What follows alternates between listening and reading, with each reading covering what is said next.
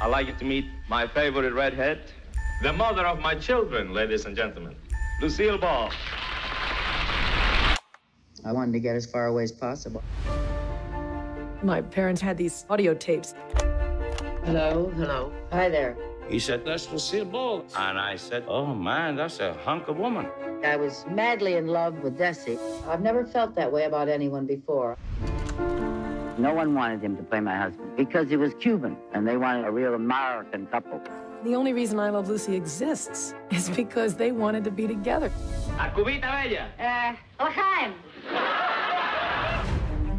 They established their own studio. That's an enormous operation. Desilu was responsible for some of the greatest television of the 20th century.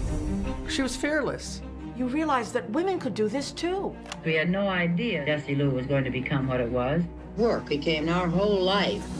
There was a cost to the success. Communist infiltration in Hollywood. There was a lot of witch hunting at the time.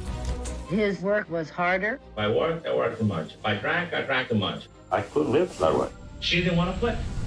After all, there's no business like show business. You may quote me. You see, when we worked, we were happy. I Love Lucy built every episode around that idea of fracture and coming back together.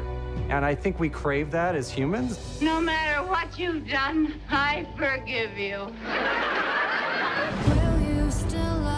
You don't necessarily have to be a funny person to get a laugh. I'm not a funny person. The show was one of the most wonderful things happened in my life. We brought the rafters down.